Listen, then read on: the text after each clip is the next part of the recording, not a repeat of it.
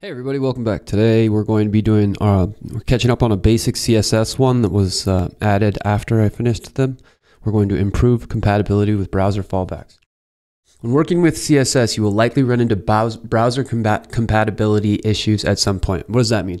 That just means like if you're using Internet Explorer, maybe there's some sort of code of some element of CSS that Internet Explorer doesn't use, that maybe Google Chrome does, or vice versa or something like that.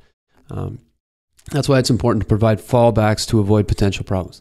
When your browser parses your CSS of a web page, it ignores any properties that it doesn't recognize or support. And different browsers support different properties.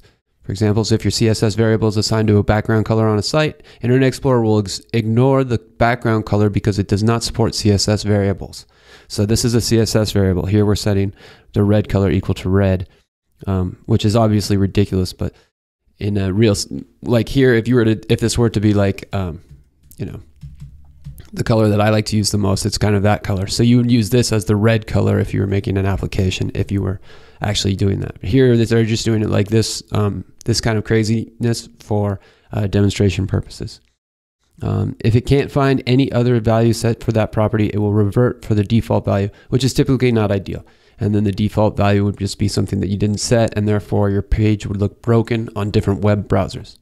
And so this means that if you want to provide, that what you want to do is provide a browser fallback. Remember, this is CSS, cascading style sheet. So what we want to do is have a style behind the one that maybe we're setting using this variable. We want to have the next cascading level is one that's written in more like vanilla CSS.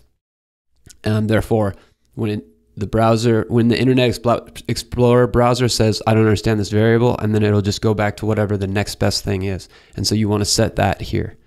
So here we want to be able to just set, instead of having background be set to the variable of the red color, we can just set the background is equal to red. And this makes it so even if this were an Internet Explorer and this red background was malfunctioning, it would still turn red after this one. And see, if I set the color here, now you see, let's say right now the red color, let's say that this was the color that was supposed to do. Now, what would happen if this red color wasn't working? This kind of darker red color? Well, it would have a fallback color to red. And so if this wasn't set here, it would fall back to red. You see? Because as soon as I comment this out by pressing Command and then the question mark / backslash key, this turns into this background red. Now, if I didn't have this in here, the thing wouldn't turn red at all. And so that's the methodology behind it. Let's run the test, see if it passes. Oh, cool. It passes even with my interesting variable in it. So yeah, hope this helps you guys, and we'll see you in the next lesson.